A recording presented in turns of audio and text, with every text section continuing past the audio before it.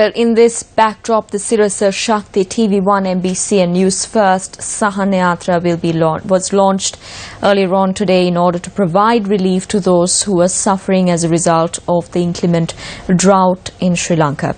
We at Newsfirst have allocated a number of collection centres where relief material can be dropped off as of 8:30 this morning.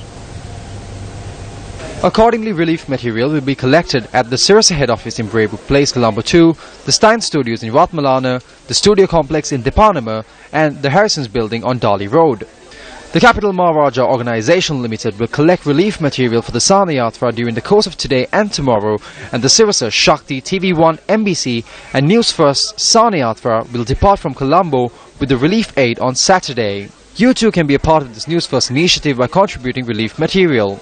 The Sahana Yathra will be collecting 4 main categories of relief material, namely bottles of mineral water, sugar, powdered milk and dhal. So feel free to drop off any of these material at the collection centres to help our fellow Sri Lankans during this time of great need.